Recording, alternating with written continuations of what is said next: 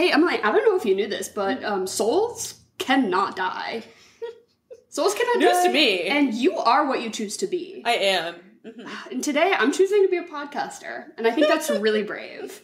Truly. I think I'll join you on that. Yes, and so we are choosing to be podcasting for you today. Hi, welcome to The Swamp. It's our podcast. It's an acronym. Stands for some whack-ass movie podcasting. And this month, we're covering good movies only. That's the theme. Yeah. Fast and loose. Objectively good. Mm-hmm. What is under the umbrella of a film that would be good? Yes, we are covering it this month. Obviously, had to be The Iron Giant. Absolutely. You messaged me and said, please, can we watch this? This has made, like, the short list for so many Probably months. since, like, the beginning of the pod, so many honestly. months. But I also wanted to shouts out to listener Brooke Drew, who has requested this movie several times and has shared that their sister and them love the scene between Hogarth and Kent Mansley, where he's like, "Where are you going?" "I'm going out!" Yeah. I love that. So shouts out to Brooke Drew and their sister, and shouts out to Iron Man, shouts out to Brad Bird. Shouts out to Vin Diesel. Why? Do you think it was this movie that sort of pigeonholed into the, like, acting corner of, like, I play the big thing that only says one word? Because, like, that's his shtick now. What other... Groot? Tell me Groot and the Iron Giant aren't the same. It's the same. Because the Iron Giant himself, the titular giant, the Iron Giant, only says 56 words in the whole movie. Yeah. So it's like Vin Diesel gets to show up for 20 minutes. Other than that, he's driving a car. Vin Diesel, yeah, he's too busy. He's stuck in traffic. Yeah. He's too busy to think about family. Yeah. I've never seen those movies. Have you? What one? What are you talking about? Fast and the Furious. Oh, no, never. Not one. You said he would be driving. That's all I know. Yeah, that he does the car movies. Yeah, he just does the car movie. Right, yeah. You said family, I was like, huh? No, the whole thing of those movies is like that they drive, but they're a family. Oh, Christ. Yeah, see, I don't know. I literally don't know a fucking thing about it. I just know the song Tokyo Drift. Yep, that's it. That's all you need to know. That guy dies, and it's really sad, and they made that song about it. Yep. Yeah, that's all I know. Jen tried to pick a Fast and Furious movie for when we let her pick all, and hard veto. I said, "Jen, pick anything, no vetoes." And she says, "Fast and the Furious," and I said, "No, I will be vetoing that. I will not be talking about the Fast and Furious movies. I'm sorry." Yeah, no. I'm starting to know a little more about them because you've got me playing this game called Movie Grid. Yes! Shouts out to Movie Grid. I learned about it from another podcast that also, they play it on their TikTok. Oh, they, like, do it out loud That's in front fun. of. Yeah. And I was like, I gotta get in on this. I'm so bad at it. Oh, I'm horrible. I'll link in the description below. It's a game called Movie Grid, and it basically is 3 actors and then 3 categories, and it's, like, on an axis. Like, you have to say, Mia Goth 2024, what can I put in that square? Yeah, Any movie that, fills, and then it tells you the percentage. Yeah. So if you're, like, in the top 1%, that means you guessed a really rare movie and that you're fucking galaxy-brained. But if it's, like, 90%, it's like, okay. Everyone guessed that, a common person, you know. No cinephile. But it's a cute little game. I, like, put it in with my New York Times rotation. Exactly, do the connections, do the movie grid. Do you do the movie pyramid? I'm so bad at the movie grid that it disheartens me. And that I rarely ever get it 100%. I would say I usually get, like, 6 squares. Love movie grid. Well, I wouldn't have put Jennifer Aniston... Yes. In this movie. I wouldn't have realized. Because this I almost picked when we did Sexual Awakenings month. Because Dean and Hogarth's mom. Hottest couple. And I just want to be right in the middle of that sandwich. Oh my god. Well, I understand. Do you think that some of the reason that our generation had, like, a Friends Renaissance or whatever, or like a weird attachment to it was because of the nostalgia of Jen Aniston? In this movie specifically? Well, I feel like so many people grew up with this movie. I don't think they knew. I don't think I knew until I was well into my adult years that she was Hogarth's mom. But do you think it's subconscious? No, I don't think so at all. I think people just I just find her motherly? She is mother. Yeah. That's for sure. She actually, I would actually not say she's mother. I think Jennifer Aniston is pretty mid to me. Is that controversial? I think she's, like, fine.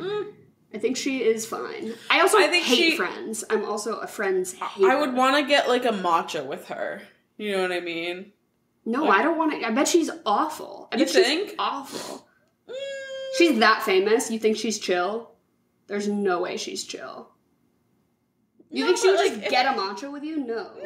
No, but if I was also famous and, like, yeah, we were on, like, or if I was, like, her assistant. I was going to say, I think she wouldn't, if I was her assistant, she wouldn't treat me like dog shit. I think if I was her assistant, I would be door dashing the matcha to her house. Like, that would be the situation. I would never even see her come into contact with her. Okay. Like, she's going to stay up in her tower, I think. Love her. Love Harry Connick Jr. That is crazy. What?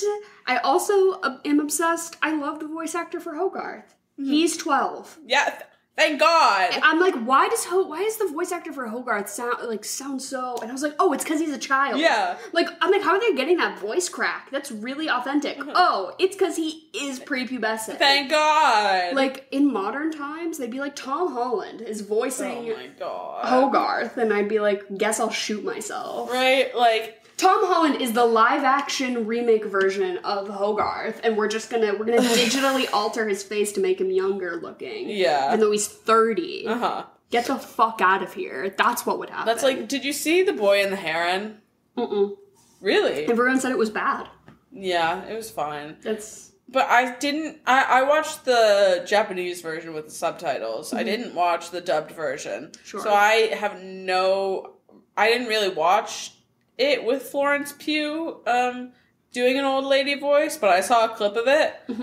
Just cast an old lady, please. Yeah, right? Please. Like, I get no hate to Florence. I get that you want her name on your poster. Yeah. And that's fine, but, like, oh, God. At what cost? There's so many people. Like, this used to be a whole profession, just voice acting.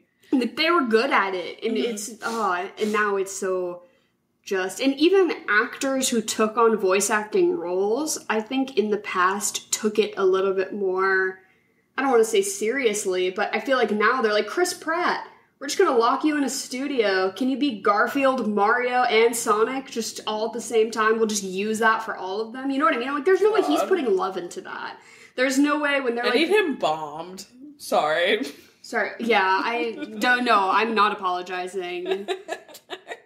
That was just really triggering. He's the face. Like, he's the face of, like, robbing voice actors. Truly. He's ruining the industry. He's already a bad actor. Yeah, don't make him listen to him. Being a bad voice actor on top of it just makes it even fucking worse. It's, like, Despicable. Despicable Me, now in theaters. Oh, yeah. Despicable Maxine. Oh, my God. Yeah, if anyone... is interested in giving us $2.86. Yep. We are covering Maxine this week on the Patreon. Yeah. So if you want to go check that out, it should be uploaded either by now or shortly. It should be bloated, like myself. Yeah, we're going to talk about Maxine. We both just saw it in theaters, and we covered both Pearl and X in a joint episode last year when Pearl came out. So... We wanted to finish up that trilogy, so we're doing that over on the Patreon. Link in the description. But let's get into the Iron Giant. Yeah, so, please. Did you love this movie when you were a kid? Yes. I don't remember. I didn't remember a ton of it, honestly. I know the gist of it, but a lot of the plot was lost on me, I think. I know, obviously, like, it was going to be a whole thing of, like, the military wanted to destroy him, and that was it. But I loved this movie as a kid. Yeah, me too. I really enjoyed it. And revisit it. Yeah, I cried when I watched it. Just like now, I think it's a great movie. I think it's crazy that they don't make kids movies like this these days. But at the same time, like, yeah, Hogarth getting chloroformed wouldn't fly. Right, like like, I don't know, man. I think just kids movies don't have. Maybe I can't say this because, like, Inside Out 2 just came out or whatever, but I just feel like kids' movies, like, have such, like, nothing behind them these days. Yeah, I will hop on that bandwagon with you, but I will also preface it by saying I don't think I engage with animated movies or like quote unquote kids movies and kids media as often as I did when I was a child. Of course, yeah. Like, duh. But I'm saying there, I'm like, what the fuck is Despicable Me 4 gonna give and me? Of course I have the rose-tinted glasses, the nostalgia of that everything that I loved as a kid is right and correct and everything that is new is bad and wrong. Of course, that makes me feel like a boomer, but like, duh, of course I'm gonna have that perspective. But I truly feel like, objectively speaking, I can look at what is happening in kids movies right now, and it's more of an anti-capitalist sentiment than anything, that I'm like, they're making these movies to pump out toys, to make products, to, with, spread the capitalist tendrils of this IP as deep as we can go, and that's the goal, not to tell a story or make a piece of art. It's purely for entertainment purposes, because like I said, what is Despicable Me 4 telling you? I don't know. I haven't seen it. I couldn't say. Maybe it has a fabulous, I don't know, plot or whatever. Like a message to the kids that, is it Despicable Me or is it Minions? I can't keep up. Even if you're the minion that says banana, you can still get an education and become the minion with braces. I don't know. Like, what could that mean? Yeah, exactly. But, I mean, this still, like, hit a nerve with me today as an adult. You are what you choose to be. Holy fuck, bro. Right? I am not a gun.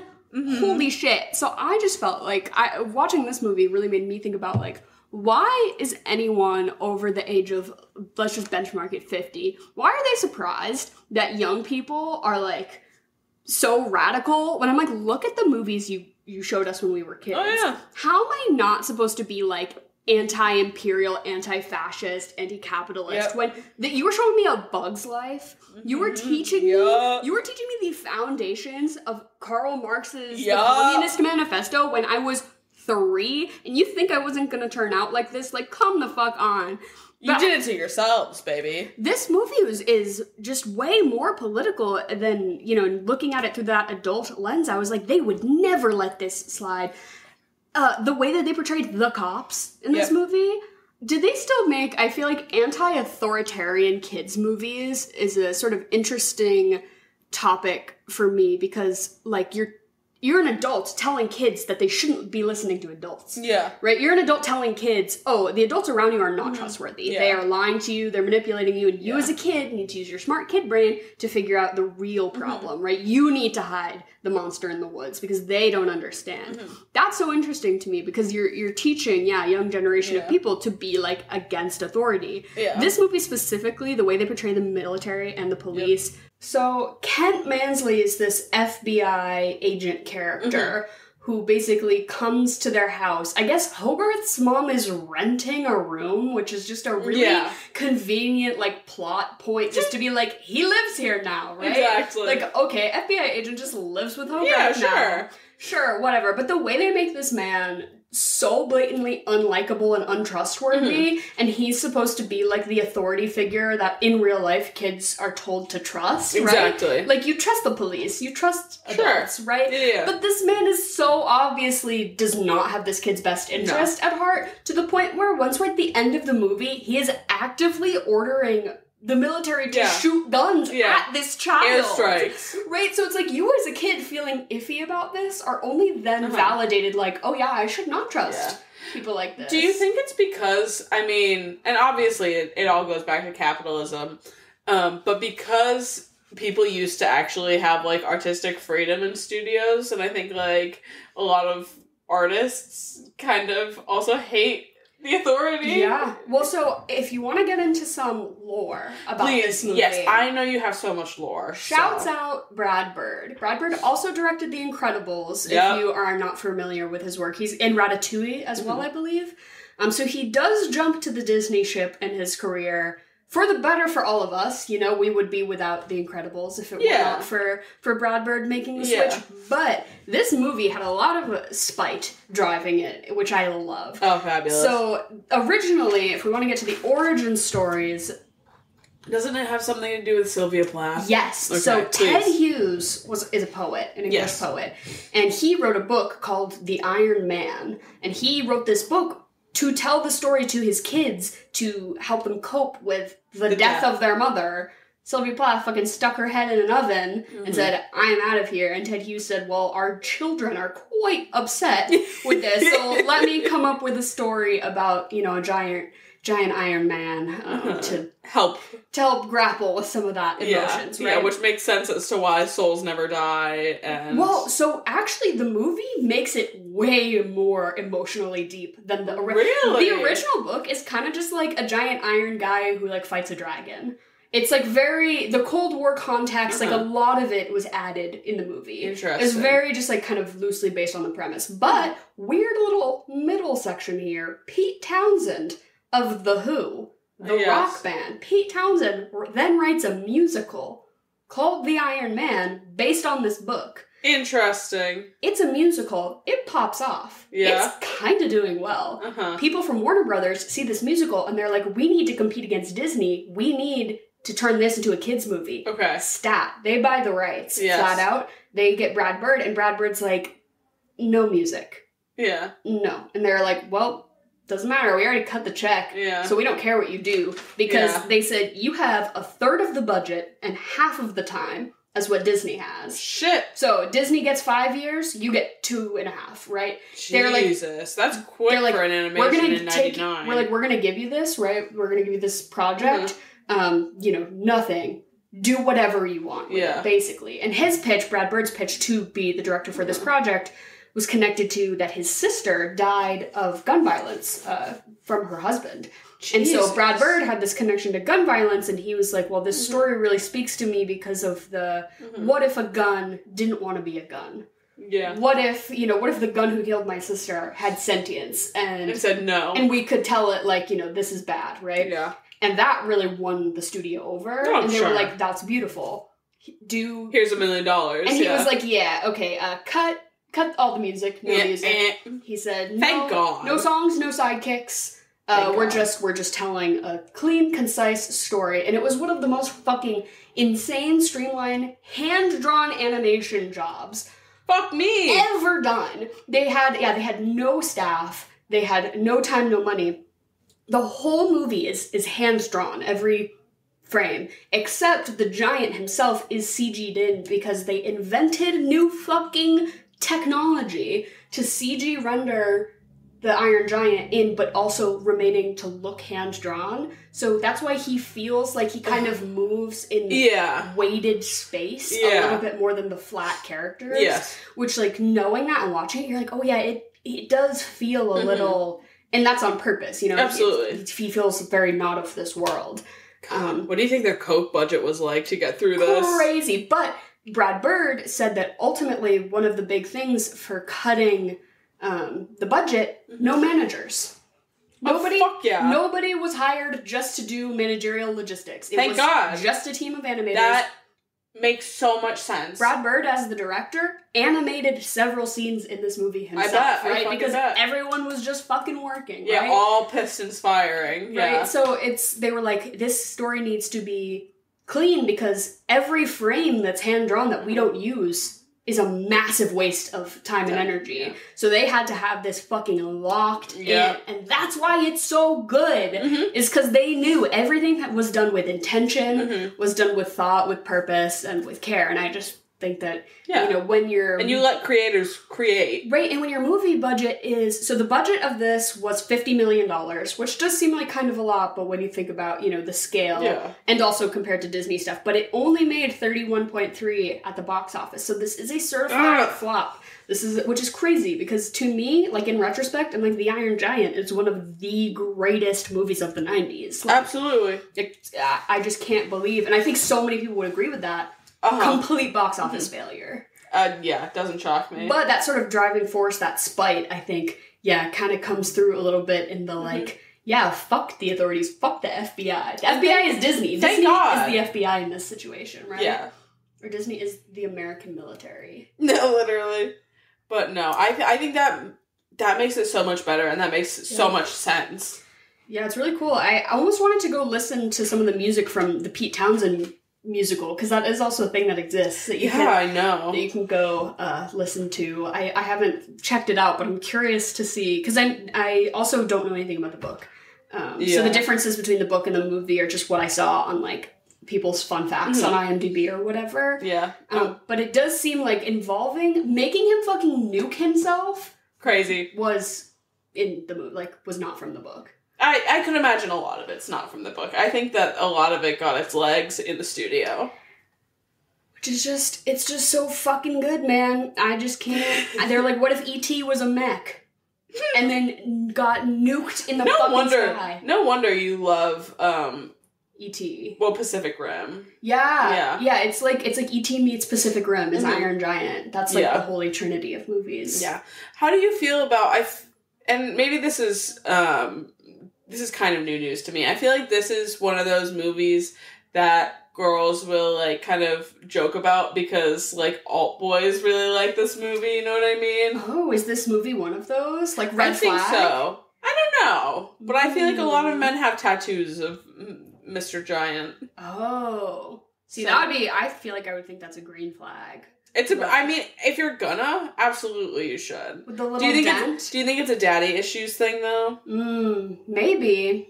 Or it's just, that you just appreciate the greatest movie ever made. Exactly. I don't know. I can't fault anyone for having an Iron Giant tattoo. I've never heard of anyone, referencing that as being a, Fight Club-esque questionable It's a great movie. Film. It's a great movie. Maybe it's just because I like it, so I think it's valid. I feel like you tend to have a lot of those opinions, though. I do. I kind of like movies for boys sometimes. Yeah. But I think I'm more. I'm like, this is for boys, I can tell, but it still got me. Exactly. Nothing wrong with that. But circling back, Hogarth's mom, so hot. Yeah. Why is her hair a cinnamon bun? Oh, she is everything my God. To me. Yeah. Dean. Yeah, sexual awakening for you? Oh my God, that's the perfect man. Uh-huh. He owns a business. Yep. Business owner, blue collar man. Love. But he also is an artist. And that's beautiful. Him drinking I love that a side cup of coffee. Him in his bathrobe drinking a cup of coffee out on his own front lawn. Oh, yeah. That, was a fucking horny hammer to my skull as a child. I bet. That's the perfect man. Yeah. Him in the bomber jacket when they all go to the lake. Why did they make him so sexy? They made him really hot. Do you know what I think this is? What? I think it's divorced parents, your mom's new boyfriend is cool propaganda. Because it's very Well, there's not a lot of that. It's only at the very end that we know that they get together. Yeah. And they only get together because Hogarth, situationally brings them together. But I do think Dean is sort of the embodiment of, the mom's boyfriend type, right? He lives in the bachelor pad. He's got a weird kind of job and weird interests that, Hogarth doesn't really understand, but it's still, this kinship and this buddy-buddy thing. From the very beginning, he starts talking to him in the diner, and there's a rapport. Your mom's new boyfriend is cool. Yeah. Dean, your mom's new boyfriend... Pretty fucking cool. And you're Hogarth, you should just talk to him about his art. That's your best buddy now. He might be an okay guy. You should give him a chance. Well, I feel like there's so much stepdad propaganda. Miss Doubtfire. Yep. And stepmom, your parents' new significant other is the villain is usually a central point in a lot of kids' media. Whereas, this isn't explicitly... The Parent Trap? Yeah, literally, it's better to get your parents back together from their divorce than to let them see new people. Fucking grow up. Yeah. This is the only one that comes to mind. But yeah, it's not overtly that. They get together at the very end, and it's just seen to be sort of this happy little thing. Well, thank God they didn't force a romance mid-movie. That would have pissed me off. It just wouldn't make any sense. Exactly. And again, that would have been fucking budget. They don't have time. We don't have time to develop the B plot. Exactly. It's This robot has a heart. This robot needs to learn about the complexities of human emotion in 90 minutes or less. We need to teach this robot what death is. Truly. That it has a soul. We have to get him from being a hunk of metal to basically a Purple Heart receiver. In the span of 90 minutes, and it still needs to be for kids. And they managed. It's crazy. Well, I love a kids movie that also doesn't dumb anything down for you. Yes, Hogarth did get chloroformed. Yes, so the military dying left and right thanks to this beast. That was a wild thing, this movie, that I was this time around like, oh my god, yeah, media today, they would never show that kind of thing, or the government or, again, authority figures in that sort of light, but him straight up getting chloroformed to buy a cop, insanity. Also just, like, the whole nuclear panic, we're gonna drop a bomb, just kidding, the Iron Giant's gonna fly into the nuke and save us all because of the power of fucking friendship. Like, that's powerful as hell. Well, and I'm so happy that this movie still struck a balance of where it's pulling at my heartstrings and I'm crying because he's telling Hogarth to not follow him while he goes on this suicide mission. And then in the end, everything works out still. Yeah. He's still pulling himself back together wherever he is, and Hogarth knows it. Yeah. And he says, go, I'll see you later. Oh my god! You stay, I go. No following. Oh my god! I was crying in the club. But I feel like it's not all the whole, like, rainbows and butterflies and daisies and shit like that. It's still like, oh, this is sad. Yeah, I almost wonder if that was like a post-testing thing, that everyone was like, this is too sad. There needs to be like an inkling of hope that the robot is still alive. You know what I mean? Yeah. Like, it's still for kids. We can't just nuke the main guy and then have kids be okay with that. Like, there needs to be like, and then he rebuilds himself. Yeah. Kind of moment. That makes sense to me. Oh, hey, hi, Jen. Would I have ever shown up to your work with a squirrel in a box and been like, can we keep this pet? No, because I respect you, and also they don't allow animals in the hospital. So, that wasn't gonna happen. But anyways, I was trying to loop in a way that you're like Hogarth's mom, because, hey, because you're here. Welcome to your interim podcast segment. What are you gonna say, Emily? I was just gonna say, Jen is also comparable to Jen Aniston, as in I find you both very soothing. The mom is Jennifer Aniston, that's what I was thinking. I would want to do a yoga class with both of you. Jen is here to do chocolate or vanilla, her interim podcast segment. She's going to say two things. We're all going to say which one we like better. Hi, Jen. How are you? I am pretty good. Is there a theme this week? The theme is non-Disney animated movies. Oh, fabulous. Gotta love it. Yeah. We've been going off the rails about Disney this episode. Yeah. Fuck the mouse. I tried to do movies we haven't really talked about too much before, because I feel like this might be repeat theme. So. Honestly, at this point, like, people are like, God, we just cannot hear this girl talk about how much she loves cheese anymore. Like, shut the fuck up. You know what I mean? I feel like there's some opinions that just shine through over the years of chocolate or vanilla. And I'm like, yeah, I do bring that up a lot. Yeah. I do bring up John Travolta's dead son a lot. Yeah, that does happen, you know? Like, I really am hammering those opinions home. But let's get into it. Okay, chocolate or vanilla? Chocolate. Vanilla. Chocolate. Chocolate, vanilla, or strawberry? Chocolate. Strawberry. I'm gonna go strawberry also. First one. Prince of Egypt, Sinbad, or Road to El Dorado? Ooh, 3 bangers. You watch all 3 in a row. That's the right answer. But I don't know if this is controversial, but I'm gonna say Road to El Dorado. That one, I feel like I loved as a kid, and then I watched it fairly recently, and I was like, holds up. Very good. That's the one that I remember the least. Oh, really? Honestly, yeah. Sinbad I liked, but I'm gonna have to go Prince of Egypt on this one. I think it's iconic, and then that one song that it has, it probably has more than one song, but the one that I'm thinking of, the epic one? Banger. Yeah, the epic one. That's all I got. I feel like the scene in Sinbad when they're on an eyeball. The eye? Yes. That is like, that really seared into my brain as a child. That's maybe where some texture issues come from. The goopy eyeball. We're gonna split on this one because I'm definitely gonna say Sinbad. I like that one when you guys were little. Next one. Rio or Shark Tale? Shark Tale. Rio. Easy. Rio is nothing to me. Rio means absolutely nothing. A Shark Tale. Angelina Jolie, as they finally fucking found a way to make a fish sexy. How did they do it? They did it. Yeah, I'm definitely gonna go Shark Tale.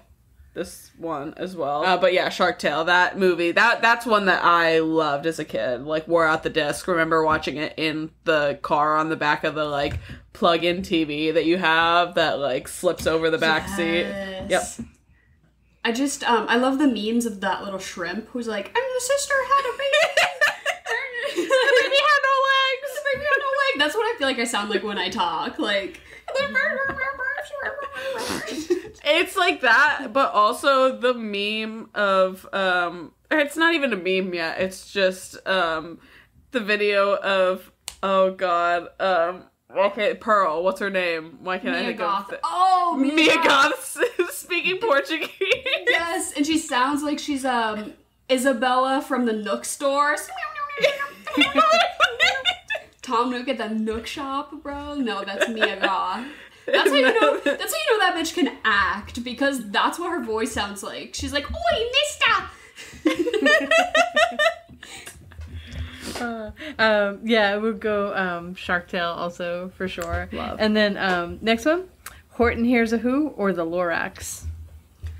The Lorax was like weirdly, I was never into it, but I was really on Tumblr at the time where the girlies got way into the one-slur, like, and it was this whole thing, and it kind of haunts me, and like sometimes I feel like I'm having a Mandela effect thing where like nobody but me remembers that this happened. That the girlies were loving the one-slur from the Lorax movie in fucking 2012 whenever it came out. So weird. But I feel like those movies came out just a little too late for us. Like, we were like 11 or 12 when those came out. I didn't see either of them. But I think I prefer the idea of the Lorax as to Horton Hears a Who. Do you know what I'm talking about? Yeah, I know what you're talking about. I don't even know if I know what the one slur is. I will pick Lorax because of Zac Efron. Zac Efron? Oh, fair. Yeah, right? Yeah. Who was he? Yeah. The main guy, Ted? All right, let's see. Next one. Ice Age or the Croods? Ooh, Ice Age. That's, again, I think that's just like a age thing, because we were ready. We were in the exact mind space to accept Scrat the Squirrel into my life as my Lord and Savior. And the Croods, again, I think I was like in middle school when the Croods came out. I have no recollection of anything about it. But Ice Age... Isn't Florence Pugh in like the second one or something like that? No, Florence Pugh, you might be thinking of, she was in the Puss in Boots movie. Because there's like Emma Stone and like Ryan Reynolds and Nicolas Cage, right? Just a bunch of A-list celebrities getting their bag by not voice acting good, just showing up. Fuck you, Ryan Reynolds. I don't need to hear your voice anymore. I don't know. Can't even find it on Letterboxd. Jesus Christ. Whatever. Yeah, I'll go Ice Age, even though I did not like Ice Age as a kid. Really? Was not for me. Oh, I feel like... That baby freaked me out. Yeah. Well, yeah, you and everyone else. And everyone is really into the saber-toothed tiger. Yeah, yeah, not for me. I'm good on that. Yeah, I watched The Croods fairly recently, like within the last couple of years, and I actually did like it. I thought it was good. Next one. Over the Hedge or Cloudy with a Chance of Meatballs? Oh, Over the Hedge. Over the Hedge exists in this really, like, hyper-specific kind of genre of movies from this time. It's like Over the Hedge, fucking, Hoodwinked. Do you know what I'm talking about? Like, I wish I picked that one. Those sort of straight to the DVD bin at Walmart kind of animated movies that just, the energy of them was so fucking cracked out. It's insane. Loved Over the Hedge. Yeah, I am also on the Over the Hedge wave. That was, again, one that was running in the DVR or the DVD player on the back seat of the car. Mm-hmm. Yeah, that's that whole, like you said, that whole era is in the car portable DVD player fun. Yep. Mm-hmm. But I will... And it was like, it was a pain in the ass to get them on before the trip. Yep. One wasn't working. It was yeah. And it's always like, once you're at the good part, it's like, okay, we're at Grandma's house. And I'm like, Shrek just got to the castle. Like, what are we talking about? I liked Cloudy with a Chance of Meatballs though, so I'm gonna go with that. I never saw it. Oh, you should. I feel like I have a distinct memory of being however old I was when that came out and feeling like this was the first time that they were doing something kind of fucked up. Like, they took a children's book that is near perfect, simple, kind of messed doesn't with have it. anything, Yeah. and they were like, he's a corked up scientist, and I was like, he's not in the book, like, what the fuck is your problem, you know? They really, you know, loosely based on, and I was like, oh, so they can just really take anything and just fucking ruin it, huh? For money. That's what I think the first time I was like, oh, this looks like shit. Like, I'm pissed off. I'm 12 and I'm pissed off. The shoes that he sprays on, that sounds like something that should be aesthetically pleasing to me. No, hated it. All of this means nothing to me. Next one is Anastasia or Nimona. Anastasia, I love. This is only, Nimona came out last year, and Jen watched it because you decided to watch all of the animated Oscar-nominated films, and it was on it. I've heard really great things. People love Nimona. This movie, I guess it's, like, really good representation. Like, it's a really good example of, like, a new kids movie that's, like, not in, like, a pandery way. Because you know how that can feel sometimes where they're like, this movie's woke. And you're like, yeah, you don't have to tell me. Like, you can just cast diverse people without, like, doing a wink, you know? But I'm gonna pick Anastasia, obviously. I love that movie. I barely remember watching Anastasia as a kid, but I do remember bits and pieces, so I'll go Anastasia on this. I loved Anastasia, but I want you guys to watch Nimona, so I'm going to say Nimona. Fair enough. Next one, Thumbelina or Fern Gully? Fern Gully! Oh, I love me some Fern Gully. Again, speaking of movies that radicalized me as a child, like, how do you... Greta Thunberg fucking watched Fern Gully. I bet my life on it. I definitely have never watched Fern Gully. They're gonna tear down the forest, and they need to stop them. What was my other option? Thumbelina. I like her name better, so I guess I'll go Thumbelina on this one. I think Thumbelina might be one of those ones they've done a number of versions, because I remember that from when I was a kid, so I'm gonna pick Thumbelina. Next one is Balto or Megamind. Ooh, I actually weirdly do like both of these. Kind of tough. Balto, iconic, hot dog, but I am gonna say Megamind, low-key kind of slaps. Megamind was cracked again, and it was a good energy that it brought. I'll go Megamind on this one. Alright, I'm gonna go Balto. Next one is Kubo and the Two Strings, or Kung Fu Panda, or How to Train Your Dragon. Ooh, I've been really wanting to revisit How to Train Your Dragon, because I don't think I ever saw any of the sequels, but I remember liking the first one, and a lot of, like, adult people, like, really talk about those movies as if they're, like, very special to them.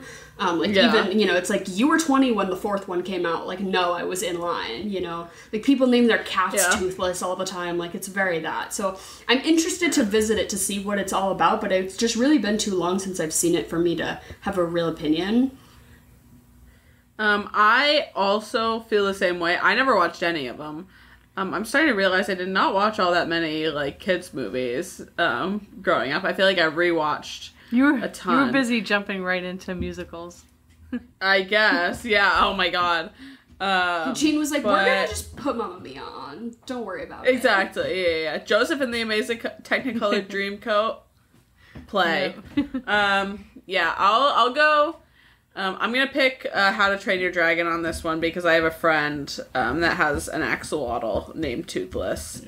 So in his honor. Yeah, see, everyone knows a bitch with a pet. I will go How to Train Your Dragon for the sweep. And last one, Osmosis Jones or Madagascar.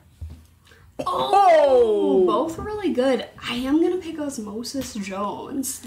I constantly think about, like, that exact scenario, right, of the little body parts. I love also, like, in the Magic School Bus, let's go inside Arthur, you know, that is what I want. Every TV show should, by law, have to do an inside the body character navigation episode.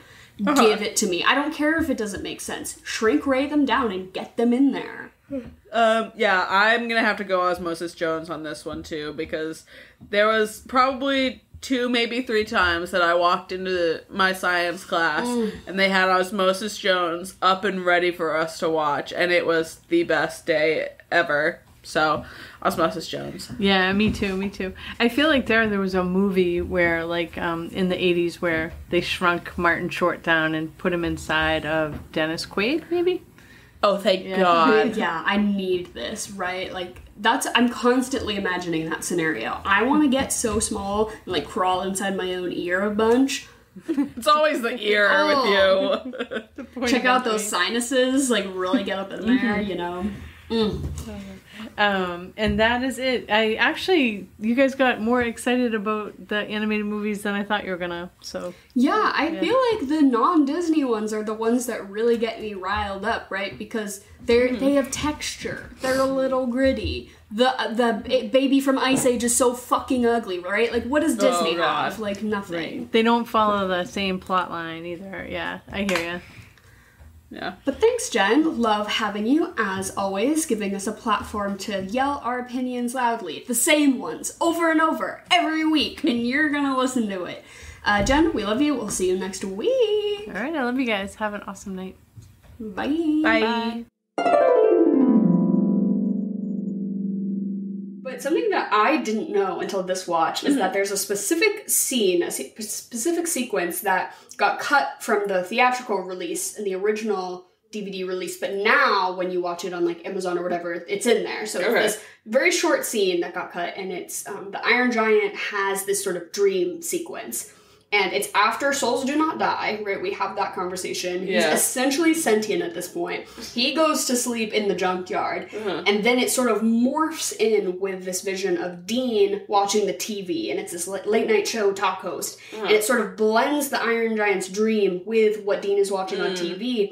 And we get a little bit of lore about, like, where the giant comes from, right? We see, like, an army of them marching on a planet and things getting blown up and just a little bit of, like, a peek into his psyche. Yeah. And but then the door shuts and we move on. And that whole sequence was originally completely scrapped, but it's in there now. And I remember thinking that it jumped out to me visually as being very different. Yeah. Because it is a dream sequence and it was just animated in a kind of a different way, but it was so beautiful and so striking. And I was like, this doesn't feel familiar to me. Because this movie feels very familiar to me. Was this one that you wore down? Wore down. The scene of him putting the whipped cream into the Twinkie and it foaming out the sides is something that I can, like, close my eyes and see it happen in my mind. That's how, and all the scenes of him eating the metal. Yeah. Miss Mojo, top 10 Iron Giant eating metal scenes that gave me Pike off. the desire to just chomp on wet cement. Like, they made it look so fucking scrumptious. I know. I really tried to figure out something that was gonna be like eating metal for this week's food and drink. I always say Nerds Clusters because that's kind of gravelly to me. I just ate some Nerds Clusters before I came here. I love the blue and the red. Yeah, I love the blue. Yeah. But this dream sequence essentially did end up getting cut. And I was kind of thinking about it. And I think it's just because we get that little piece of lore, right, about who the giant is that he does come from a race of giant machines that were built specifically to be weapons to destroy planets and then eat the metal. Why did they eat the metal? I don't really... He defacted, though. It doesn't make any sense. Well, and so apparently from the blast of the planet, we're supposed to imply that he was one of the guns that blows up the planet, and the blast is what shot him to Earth. And that's... But to me, that does kind of conflict with him having the ability to learn the difference between good and bad. Because if you're a machine that was just built to be a gun, but I guess then that's our whole thesis, right? What if a gun didn't want to be a gun? Exactly. What if a gun met a really charming child in the woods of Maine, you know? This one wasn't too precocious for you? He's a little precocious. I think I identified a lot with Hogarth when I was little, though, because I was very, like, kind of that. Yeah, you were definitely a precocious child. I can see it in your eyes. Yeah, like, I don't know, they pulled me out of reading because I'm too good at reading. Like, it's very that, right? It's like, okay. We get it. You're talented. But I'm going to bring a squirrel into the house because I'm also corked up, you know? Like, it's I'll tell you what, while Dean might have been your sexual awakening, I found that I had a lot of gender envy this time around with him. Oh, the turtleneck. Mm-hmm, yep. I wish I could have a little goatee. Well, I mean, I'm trying to do the floppy hair thing right now. It's getting there. You do look like a boy who plays lacrosse. I know, I gotta get the back cut, right? I'll give you that, I think. Thank you. And you're good at lacrosse, too. Oh, fuck yeah. Like, you've got the... You've got the swag. Like, I'm going D2 at least. It's because you've got the moves to back it up. Fuck yeah. Yeah. But yeah, no, Dean, oh my god, I wanted to be him. I also just loved his apartment. Yeah. The space. Like, oh yeah. His little trailer on the junkyard. So perfect. And of course, let's make him a beatnik. Let's make him a true artist at heart. What more could I want? So complex. And we get it in such little time. Oh, and yeah. immediately they meet at the diner, and you know what the fuck Dean is about. Dean was marching for civil rights, I'll tell you that much. Yeah. Dean was out there. Getting petitions signed. Exactly. Ugh. Him and Hogarth's mom, he's gonna rope her in. Oh, thank God. I know. Yeah. Yeah, they're gonna get, like, real hippie with it. But, like, not, like, white privilege hippie. Yeah. But, oh my goodness. I love, design-wise, when he, it's tough, because, I mean, he's already so fucking cool. He's a giant robot, right? But the design of his weaponry that he's using when he's fighting with the military is so fucking sick, dude. Him locking in. Him locking the fuck in. This is what I look like. Outside the grocery store. Right? This is like before I have to really make it happen. Yeah. I go full gun. Right? Like... This is me navigating the transit system in Boston before going anywhere that's not my usual route. Right? You're like... Suddenly my head becomes an AR-15, like, so good. Yeah, I'm blasting all of the cockroaches at the downtown crossing station. So not to fun fact you into oblivion. Oh, please. But part of the reason why you find this design to be so pleasing is because Brad Bird, again, was like, I have no fucking money. We need to make this as efficient as possible. So he went to the designer who primarily did a lot of the early drawings in Star Wars for, like, the AT-ATs. Fuck yes, and, like, in the ships, right? The big... Fuck yeah. The big machines guy from Star Wars. Basically, he was like, hey, this is, this is what we're working with. Help us out. And he drew up all these things and was like, essentially, you can get so much out of this because he's only going to emote using his eyelids and his jaw that doesn't move up and down, but slides, right? Yeah. So we get that sort of sliding jaw motion and then the twisting eyelids. Yeah. That's all that moves on his face. Cheap, easy to animate, so effective. You know when he's curious, you know when he's surprised. The big lights behind the eyes, so iconic. It's like, it doesn't need to be any more complicated than that. But when it's time for him to fucking lock in and become a gun, oh, dog. You fucking bet we're going Star Wars on that shit. Like, yeah, we're gonna make this complex as fuck. But yeah, as a kid, I always remember that specific moment being like, oh, I know I'm not supposed to like this, but it's so good. Well, I mean, it's just like, it was so fucking cool. I don't even know how else to... It was just so fucking cool. And, like, specifically watching this one, it's like when they sort of get back to the town and it's towards the end of the fight, I guess. But he's still sniping all of the military machines and everything like that. And it was like something pops up and, like, the way he burst fires them. Do you know what I'm talking about? Not specifically. Oh my god. It just, like, it kissed my brain. So it, like, itched your brain the same way that him picking up Dean's tree sculpture and just corn cobbing that fucking metal off it. Just, that's... Exactly. Also, to me, another hashtag oddly satisfying moment is when he gets the train tracks back together. Yeah. Exactly right. That also did some irreparable damage to me as a child. I'm like, no, he's right, it does have to be perfect. I also will get hit by the train if it means that I have to get it right? Like, I'm not moving.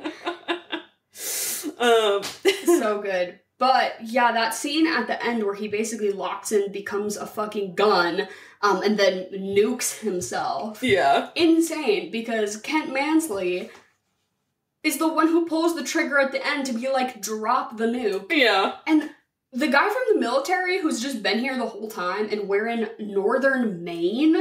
Okay, the U.S. military is just hanging out. Like, they kind of make joke of, like, Kent Mansley, I'm the guy like the government sends when something is not really that big of an issue, but, you know, you gotta send somebody to check it out. And suddenly, the fucking Air Force is there.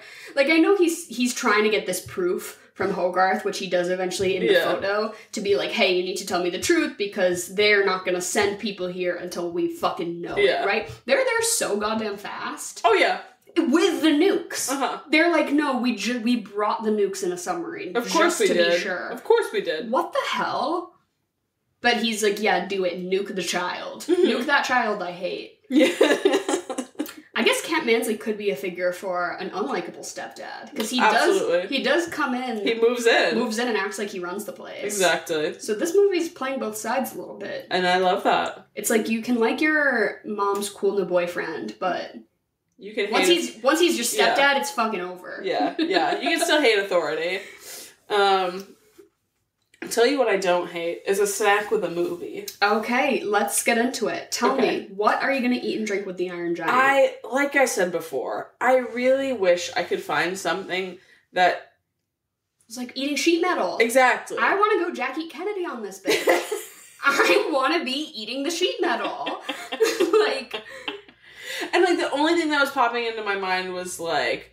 fucking 5 gum, you know what I mean? Because of the wrappers. It's not the same. It's not the same. At all. So, second best thing in my head was going for the main aspect of it. I did too. And so I said, you either, if you want to splurge and treat yourself, which I think you should if you're watching The Iron Giant, I think you either... If you can manage to make a lobster roll, make a lobster roll. If you have somewhere near you that will make a lobster roll for you. If you live in a coastal area, go get yourself a lobster. Do not eat a lobster roll if you are from Kansas. No, please. That's not gonna be okay. Yeah. Seafood, a little too far from the sea. I think we're very spoiled. Very spoiled. We've always lived, within 2 hours of the ocean, so everything is pretty... I never realized that, people in the middle of the country just don't get to have that. No. I don't even really fuck with seafood like that. But... It's not for me, honestly, but I still think a hot buttered lobster roll, or like a crab cake, something of that nature, would be ideal. And then I think just a summery drink would be fun. It's called a partly cloudy. Partly cloudy. It's called partly cloudy. I found it on TikTok. Oh, tell me all about it. It's 2 ounces of dark rum, 1 ounce of pineapple juice, 1/2 ounce of honey syrup, and then 1/2 ounce of lemon. And I really wanted something that would be topped with ginger beer, so you top it with ginger beer. Oh, that sounds like any rum-based tiki-adjacent cocktail. It's always like 1.5 ounces of white rum, 1 ounce spice rum, pineapple juice, and something else. And they're like, and it's called a blank. And I'm like, haven't I heard this before? It's all the same. It's all the same. Is this not what I'm getting when I order a Mai Tai? Like, can we just clear that up? But I think it sounded like a good mix with, like, a summer, chips and lobster. Is it, like, boomer of me or, like, I don't know, too uptight of me to think that if a cocktail is on your menu, you should have to put the things in the cocktail that a standard recipe calls for? Like, I understand, well, I guess... not too boomer of you. What do you mean? I guess, like, in cooking, it's always, like, you can have creative liberties, but I'm like, I don't know, like, well, I guess a gin and tonic is you just say the names of the ingredients, but, like, say, like, a Manhattan, but it's like, oh, here, we make it with this instead of vermouth. No, that's like, okay, so that's not a Manhattan then. Like, when a cocktail menu... Like, especially, like, standard things. But when a cocktail menu calls something a martini, I'm like, but it's not a martini, it's in a martini glass. Yeah. Like, what do you mean? Just call it something else. Yeah. Anyways, that's my... Ordering cocktails out lately has just made me so angry that I just don't even fucking do it anymore. It's $14. It's not worth it. It's bullshit. I'm fucking pissed. It doesn't even taste that good. Rip and nip in the bathroom. Right? I'm like, and you didn't even put anything in here. I know. That I thought would be in here. There's hardly booze sometimes.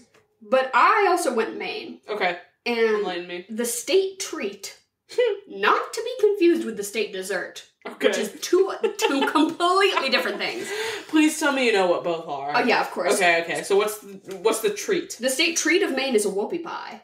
Fuck yeah. Which, of course, especially post-Twinkie scene. So I was thinking about the Twinkie. I don't really want a Twinkie. No. But I was like, what is sort of like a Twinkie? A whoopie pie? A whoopie pie. Whoopie pie is the official state treat of Maine. It's called some other things in other places. If you don't know what I meant to write this down. Pie. Yeah, we call it a whoopie pie here, but other places call them a black moon, a gob, a black and white, or a BFO, standing for Big Fat Oreo. Black and white? That's different. A black and white is a half and half, yeah. A black and white is cookie. Yeah. If you call a whoopie pie a black and white, you're fucked. And you're doing something wrong. Yeah. But what it essentially Love a black and white cookie. I hate black and white cookies. Really? I had an experience. I ate too many while simultaneously having the flu, and I was like, that'll shouldn't do have done it. that. Yeah. But a whoopie pie, if you don't know, it's basically like two little cakes. Yeah. Two little circular cakes. Circular and chocolate cakes with frosting in the middle. And they're just lovely. They're just delightful. Oh, yeah. It's the state treat of Maine. The state dessert of Maine is the blueberry pie, obviously. Of course it is, yeah. Ooh, I bet someone out there's definitely made like a blueberry whoopie pie. Ooh. Yeah, I like a pumpkin whoopie pie. Oh, love that with some like cinnamon in the frosting. A cream cheese frosting. Oh, you slut. With a puppy... Oh, pumpkin whoopie pie, a puppy pie, pumpkin whoopie pie. Wow, I'm gonna kill myself now. Episode's ruined. I was also thinking about like iconic food scenes in this movie. Yeah. And then there's where we get the milkshake, right? Him and Kent, and he crumbles up the laxative chocolate and he puts it on top of his milkshake, and he basically does it under the guise of like, this is a fun little thing that I do. Yeah. So I crush up the chocolate in my hand and I put it on the milkshake, and but yours is laxative. But I think you should just have that. I think you should just have a vanilla milkshake with crushed up bits of candy bar in it, and then you should also have a whoopie pie. I think you should just get to have both of those things. That's so indulgent. Yeah, I want both of them. Yeah. I want to dip my whoopie pie in the milkshake. That's maybe too much. What kind of milkshake would you go for? Like standard vanilla? I would probably bog standard vanilla with the whipped cream and the chocolate just to match the film, but I love a coffee milkshake. Yeah. That's everything to me. Absolutely. But I would never turn down any milkshake unless it was Strawberry a malt. shake? I don't fuck with malt powder. That shit is so nasty. I don't think I've ever had it. Do you know what a Whopper tastes like? I know what a Whopper tastes like. It's like, it tastes like that. I like a Whopper, honestly. I guess I just have a thing against malt. Yeah, fair enough. Malted milk balls. Yeah, what are you gonna do? But if we want to play Fuck, Marry, Kill, I feel like our main three are obviously Hogarth's mom, Dean, and Kent.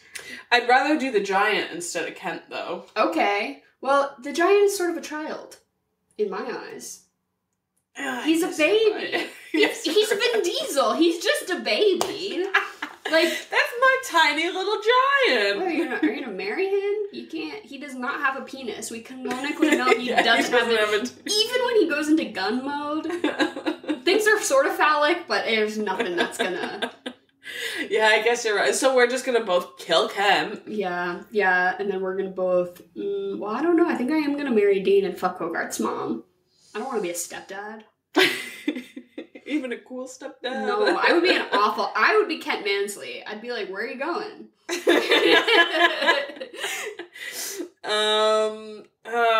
Yeah, I do think I have to marry Dean on this one. Dual income, no kids. Yeah. We have a really, really cool house, and he buys me expensive espresso beans. Right, yeah, like we overindulge. We sell one painting, one sculpture.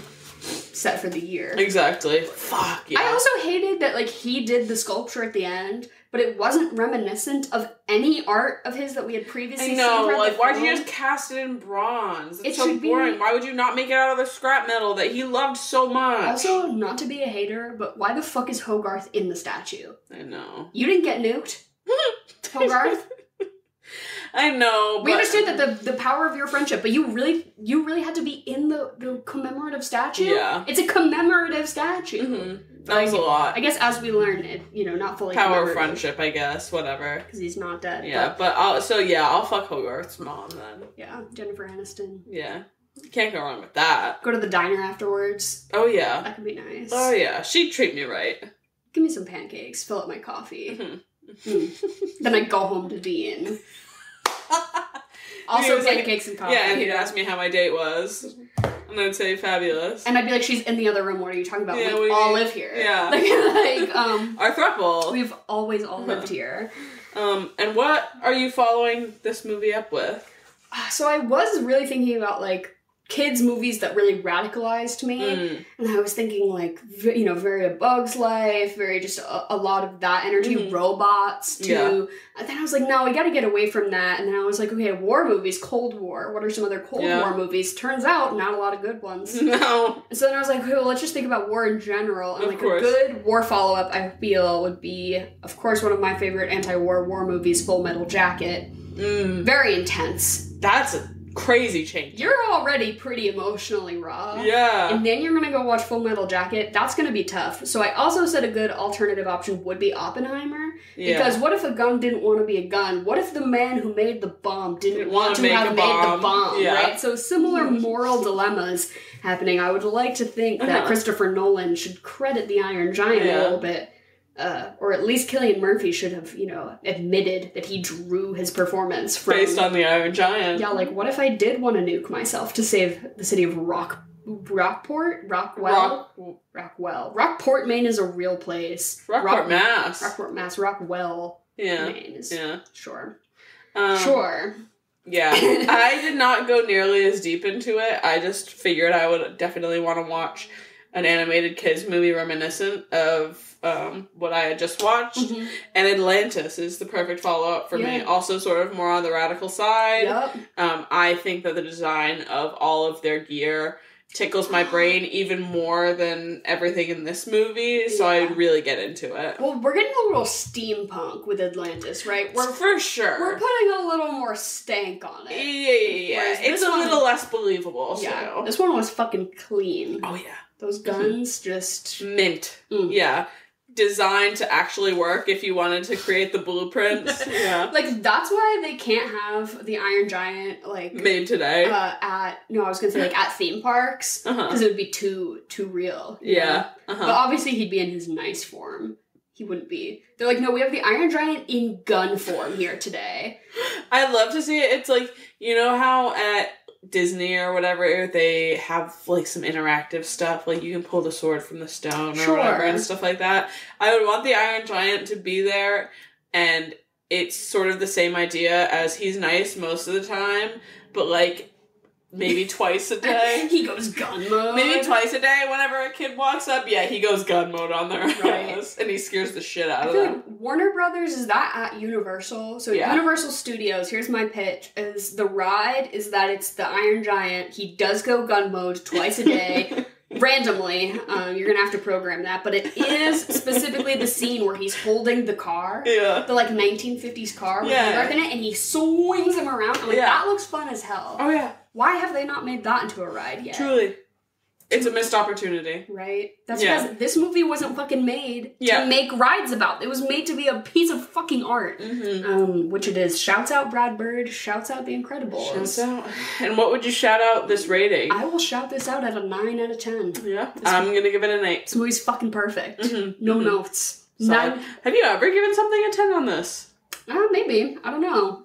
Fact check me. I don't know. I wish I could go through. I wish I could always database look up like chocolate or vanilla questions or like stuff from. I wish I could just pull that. But alas, in another life.